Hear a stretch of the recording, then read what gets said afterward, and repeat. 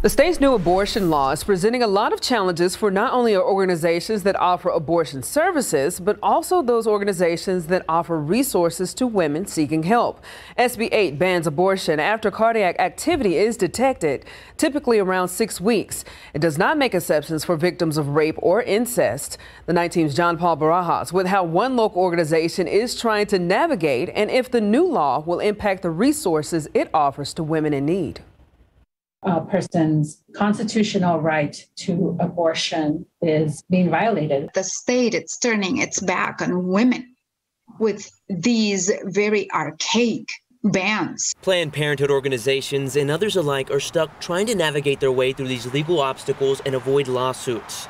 Planned Parenthood has granted a temporary restraining order stopping certain people from suing them, at least until a hearing on Monday the 13th. Even with the limited protection, they've stopped all abortions until there's a more official ruling. The governor has made it impossible for us to continue providing abortion care given how broad SB 8 is. Mara Pasada with Planned Parenthood says, in the last week before the abortion laws went into effect, abortion spiked under a tight timeline. The clinic even seeing 100 patients in one day. Adding, if you need help, call. They'll provide you resources and even financial assistance if you need to leave the state. Other organizations without temporary protection still have lots of questions. We provide that transportation, even if we don't know where she's going. Are we liable for that?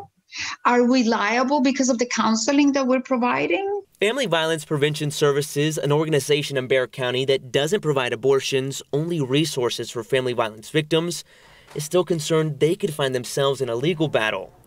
Despite that, they'll continue to help while monitoring how the law is implemented. We have a moral contract with the state, with the nation, with the city, but above all with the victims.